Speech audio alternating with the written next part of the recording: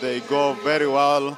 As you can see, Wanyonyi in yellow wants to be in front. Of course, Kinyamal has taken the lead in that order. And of course, there is Alex Ngeno. Wanyonyi trying to take control of the race. Now he's just ahead of the pack.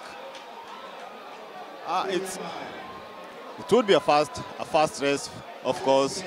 Now Wanyonyi taking control of the race with his comfortable pace that he's able to control the chasing pack.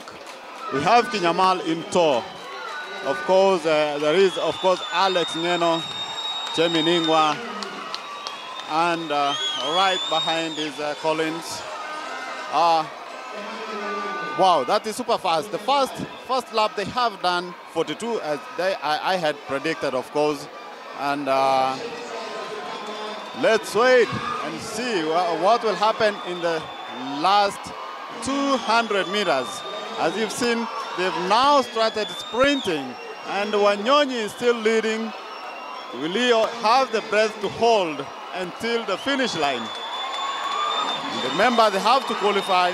Qualification mark here is for the 800 meters is 1:44.17, and the stadium is up. Everybody is up, waiting to see what happens. And Wanyonyi is coming home as the leader, Kinyamal in tow.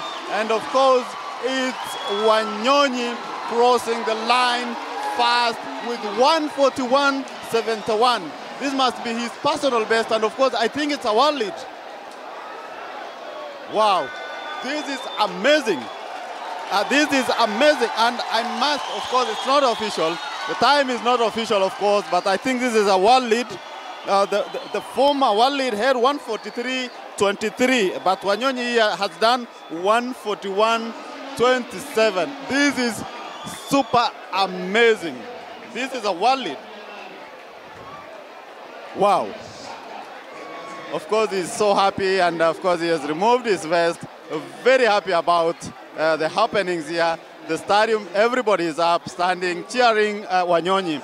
This is, I must say that this is a world lead, because having the previous world lead was 1:43.23 by an Algerian, Jamel Sejati, who clocked this time at the Olympic Stadium in Stockholm, Sweden, in June, 2nd June.